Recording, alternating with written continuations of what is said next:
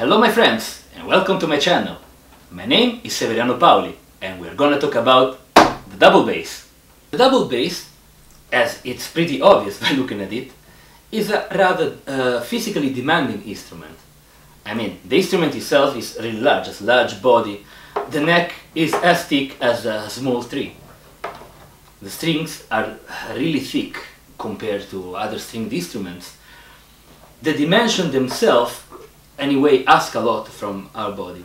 And it is really important that we keep, as players, ourselves fit and healthy in order to play it proficiently. In my previous video, I talked about how to have a proper and healthy stance with the bass, a stance that allows you to play as good as possible and to keep your body healthy, to keep your body and your spine especially safe. Today we're gonna talk about how to keep your left hand fit with 3 simple exercises. Let's look at it. The 3 exercises I'm gonna propose you today are taken from the book of Franco Petracchi, Simplified Higher Technique for the Double Bass. You can see the link in the description.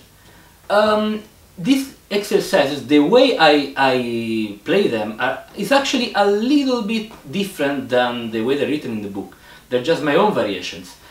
Anyway, if you see the book itself, he writes, the author himself writes variations for the exercises.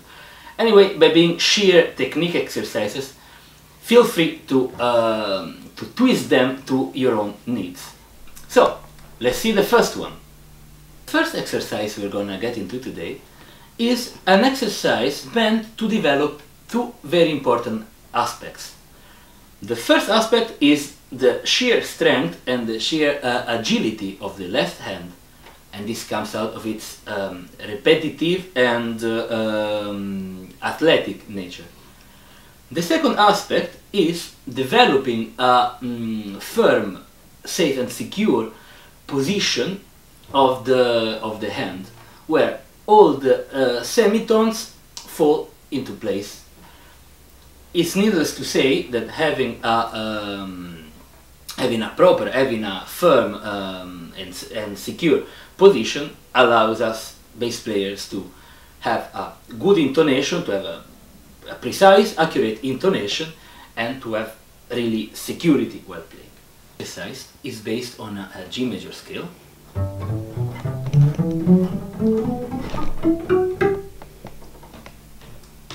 Played on the first string. On whose grades we're going to play chromatic intervals. So let's take a look at how the exercise works. We start from the first grade of the scale, from the open string.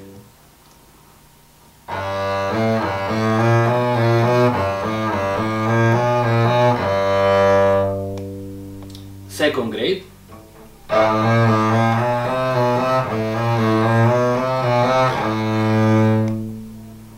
Third grade.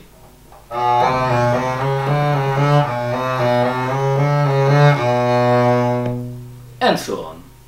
When we reach the 5th grade, i.e. the D, because here is where we will switch to the thumb position. So,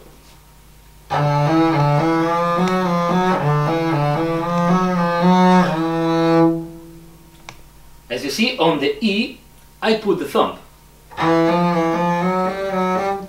So, I'll do it again.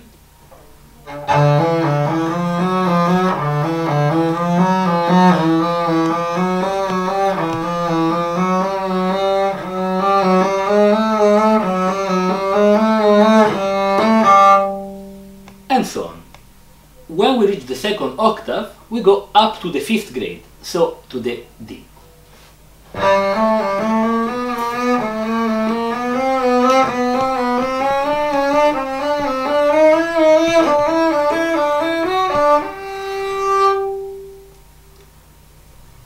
Of course, at this point, we also have to go back. So,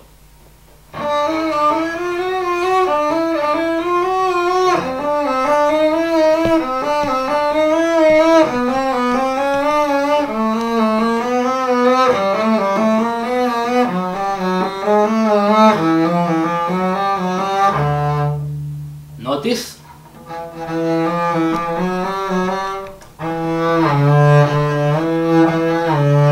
So we go back from the thumb position to the neck position, and there it is, down to the open G. In the next clip you will see the full exercise.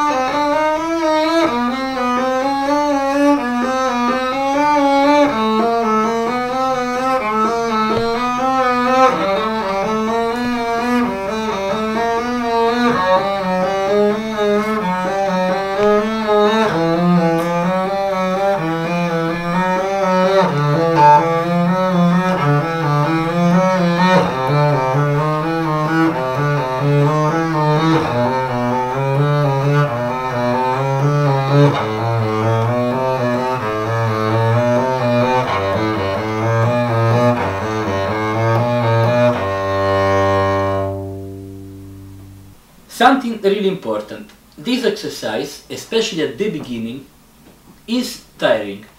It's tiring for the muscles. So at a certain point you will start feeling tiresome, especially in the pinky.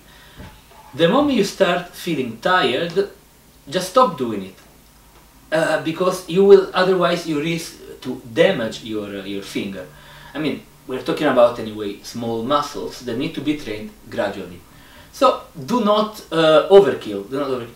When you do this exercise, really 10-15 minutes a day, or anyway 10-15 minutes at the beginning of your study session, that's more than enough. You don't need to do more than that. The second exercise that we're going to see, and its brother that we're gonna look into after, is very, very important in order to develop not only the position on one string, but the position and the accuracy of intonation while playing intervals. On this first exercise, play on fifths and minor thirds, and on its brother, as you will see, on fifths on different strings. So, let's take a look at how it works.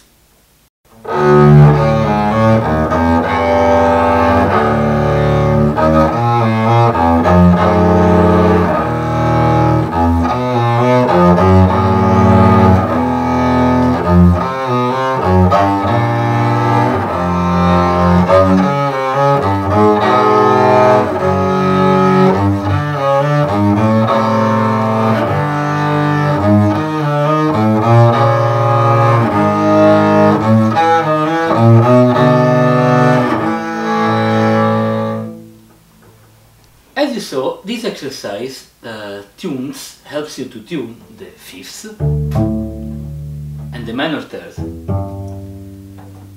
This isn't an exercise for speed, this is an exercise for intonation. So really take it slowly and pay attention to what you do. So for example, the fifth.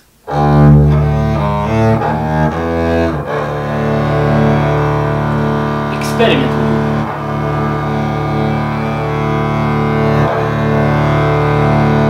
And then the third.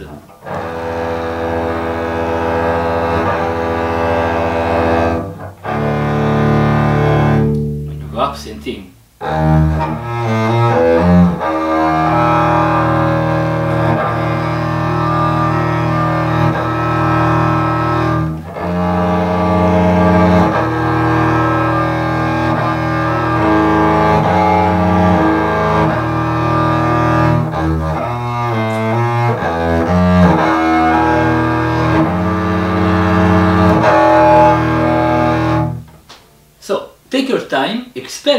finger, even as you can see, even a millimeter can change.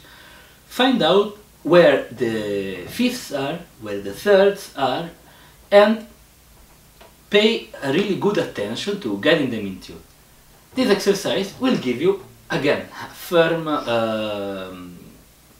firm position and security of intonation, and will make your playing way easier. Second exercise is very similar to the first. The difference is this introduces the third string and is about fifths. So let's take a look.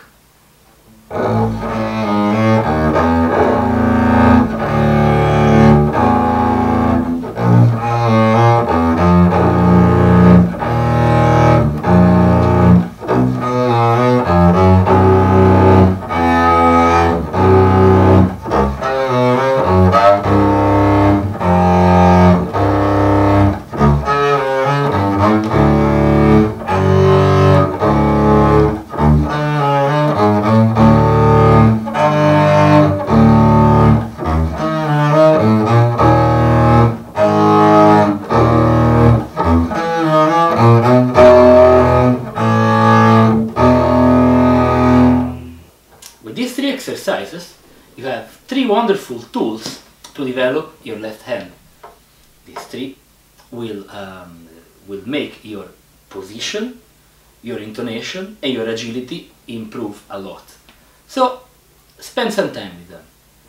Also, as you saw, they're all chromatic, which means that they can be played in any key. Especially the first one. Have fun by playing it not only in the G key, but also, for example, on A flat.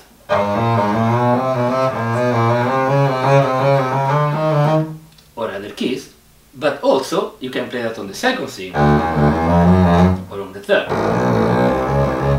On the fourth, if can be a bit ambitious, but still possible.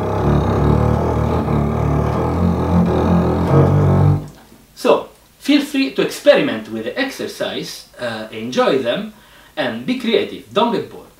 Also, do them wisely, do them consciously, and you won't need to spend too much time with them, but it will really give you a big boost. So, this was it for today. Thank you for watching, I hope you enjoyed the video, and if you liked it, please put a thumb up, and if you have any comment, any observation, please write in the section below and I'll be really happy to read it and to reply. This said, don't forget to subscribe to the channel and have a great day, my friends, and see you in the next video. Ciao!